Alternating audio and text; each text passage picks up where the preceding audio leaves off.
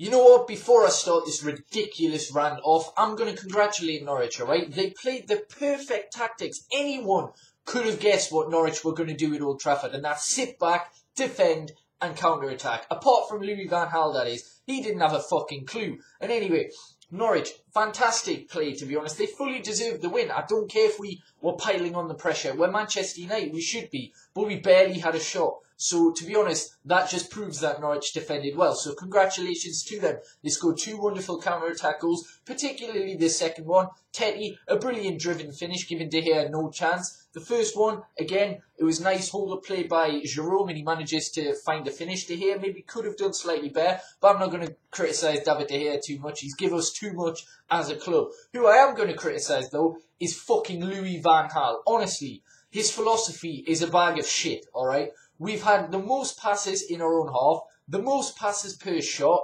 most passes backwards. You know, it isn't about passing, alright? We don't give a fuck if you have 1 million passes a game and 1 million corners a game.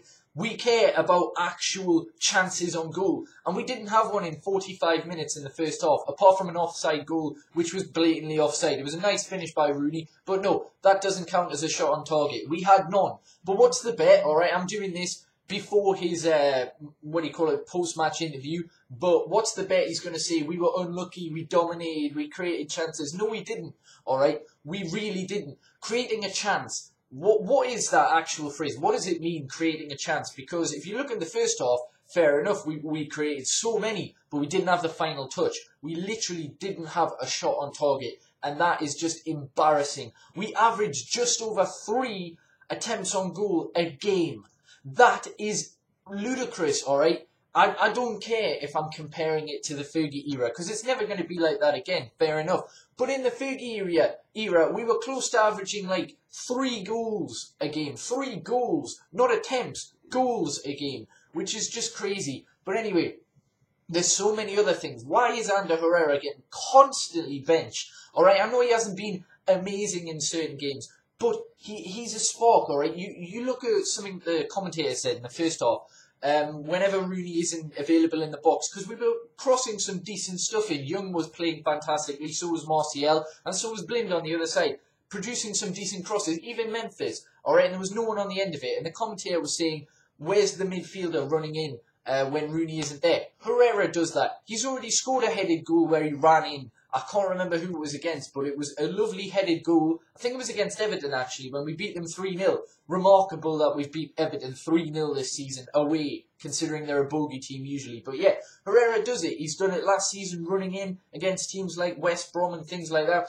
And yeah, we just missed that, and we started Fellaini and Carrick, who were both pretty absent, particularly Carrick, alright? I don't like having to go at players, especially legends of the club. I've done it with Rooney, but yeah, I don't enjoy doing it. I really don't. I really want these players to be performing, but they aren't. You can't bullshit. They are not. Carrick didn't do very much. He had a few passes forward like he usually does, but he was pretty bad positionally. Fellaini at least got involved with the play, but Fellaini, you know, he makes clunky mistakes now and then. But yeah, they kept Herrera and Schneiderlin on the bench, and both of those must have been thinking, why the fuck am I benched? Like, seriously. Alright, oh my god, like seriously, we need Louis van Gaal out, and I don't care, it's a very divided opinion, but get Jose Mourinho in now, alright? He's proven, he might be a short-term manager, but people wanting long-term managers, there is none at the minute, there really isn't, alright? I don't want Giggs to take the job right now for the reason that he's unproven. Let him go to a different team, prove his worth,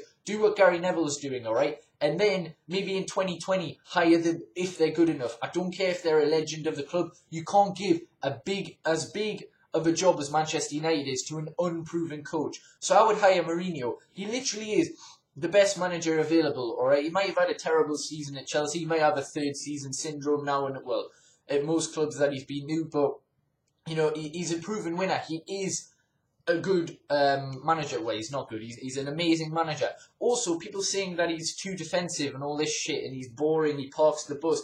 If you look at the way Chelsea played for the first 18 months under Mourinho, particularly the first 6 months of the season where they walked the league, they were battering teams 4, 5, 6-0, and he only parked the bus when they were at a considerable distance ahead to make sure that they secured the league title. That is what I would want. If we're miles ahead, I don't mind if we're defending, we're playing, you know, boring football, trying to walk towards a league title, because in the end of the day, it's a league title, and at least for half a season, we get to see some attack, like attack in any kind of sense. Martial, I haven't mentioned his goal. His goal was brilliant. Again, he was doing really well, dribbling and everything, but he just couldn't get on the end of things because, for whatever reason, we just can't create too many chances. But yeah, it's a nice little dribbling interchange, and he managed to bury it. Now, he won the Golden Boy 2015 award, and I'm delighted for him for doing that. It was a wonderful achievement, and yeah, he hasn't scored at Old Trafford for a good while in the league,